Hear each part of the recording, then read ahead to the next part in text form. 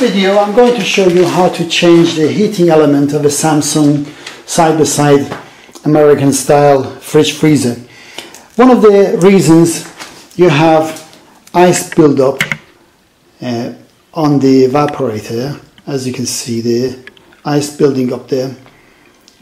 We explored some of the reasons in my previous video, and I showed you how to take the evaporator cover off here and how to replace it with a new one, and I put a link to the new one under my previous video, and I explained there that the cover needs to be properly sealed, and this where the gas comes into the pipes here also starts building up ice and frost. That needs to be sealed, so you have to make sure it's all sealed. But one of the main reasons that it doesn't defrost and it builds up ice is because this area, this drain here, is covered or clogged with ice. And the reason it's clogged with ice or iced up is because the heating element doesn't come on. Now, it could be the heating element itself that's blown or gone, or the thermostats that you have there. It's basically inside them they're just two plates. There's nothing special about them. That connects and disconnects the electric current through the heating element by the temperature. As it gets really frosty, it connects and then the heating element comes on, and it's supposed to melt that so you don't have a buildup of ice here and you don't have a flow of nice cold air, and when it gets icy or frosty, defrost it. So I've already taken the old heating element off. It was at the bottom here, and these two thermostatic switches, they have they have two kind of plastic pins that go into two holes here and two holes there. They just have to be pressed in. But to take them out, I've already taken the old one out, and in fact I've tested the element. The element is still okay, it's working, but it's the switching, the thermostatic switches that don't work. So, but because they don't come separately, this whole thing comes as one piece because the wires have gone inside and they've been soldered inside there. And so the same here with the plug, they've gone inside and they've been pressed there.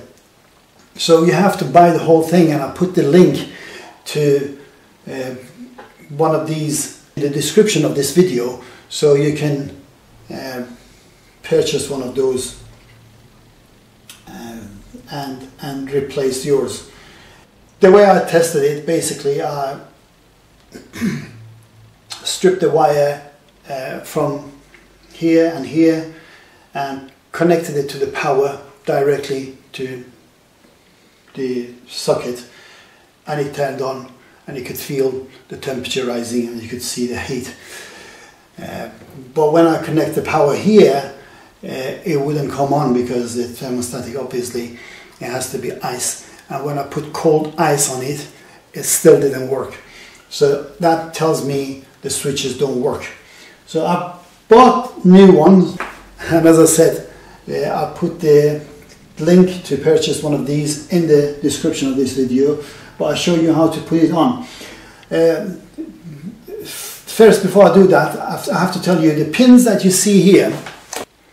These are your thermostatic switches.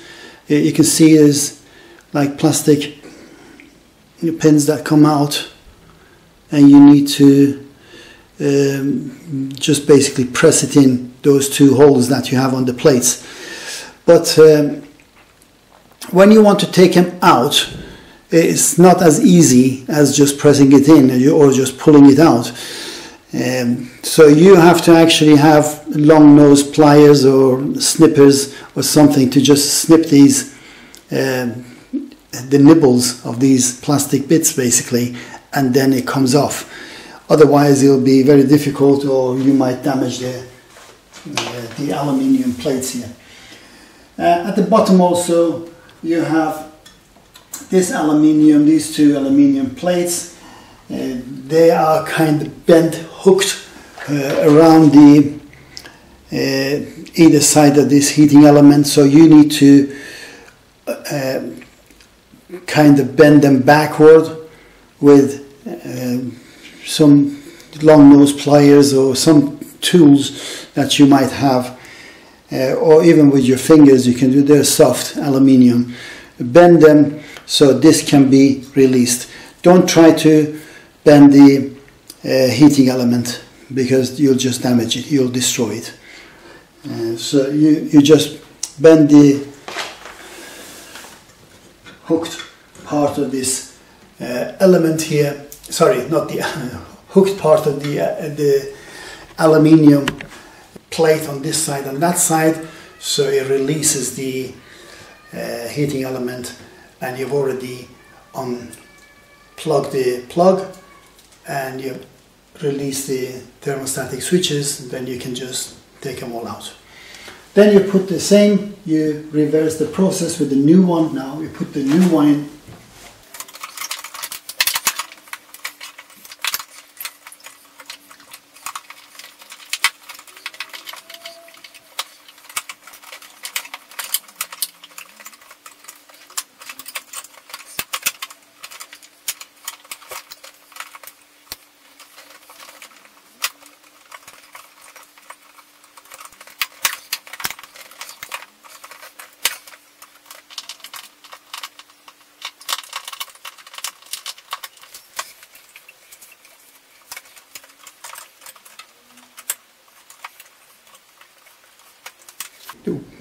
Well, I couldn't show you while I was putting it in, but I'm just going to zoom in and explain a little bit better.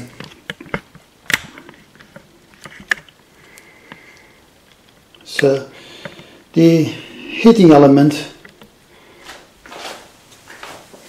is gone inside there. All I did while I was having my back to the camera was that put the heating element in its place. There were two grooves on this side, two on that side, which kind of hooks the plate, and the hooks were bent backwards, so I could put the element in and then hook them back on again. And you have to make sure one side of the element goes behind, one end goes behind these pipes, and the cable, the wire, one wire goes behind them. So it was a little bit tight there. I had to push this back and put them in, and then put the switching thermostatic switches, press them in those two holes and put the plug back in. That's all I had to do. And the removal is the reverse way, but like I said, to remove the thermostatic switches, that's the difficult part. You just have to snip the plastic bits off and then take it out. Now you've still got some frosty air and some ice there, and this hole is still some water, but all the way is ice top is frozen. So right, if you have built up ice and you want to put it back, put the cover back on, but it's too frosty and too much ice there, it prevents putting the cover back on, you can use a hairdryer and melt the ice.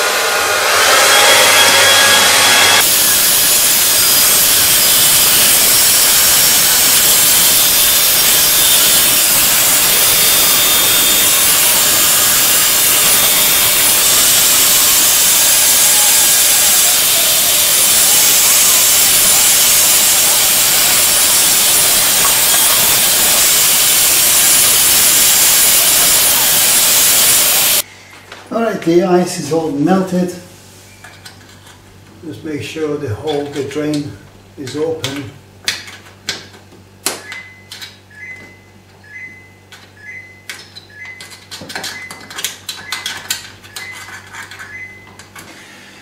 Alright, the ice is all melted, and I think the heating element is working because the evaporator is getting like a kind of frosty, but it doesn't go all the way down, and it keeps it at the right temperature.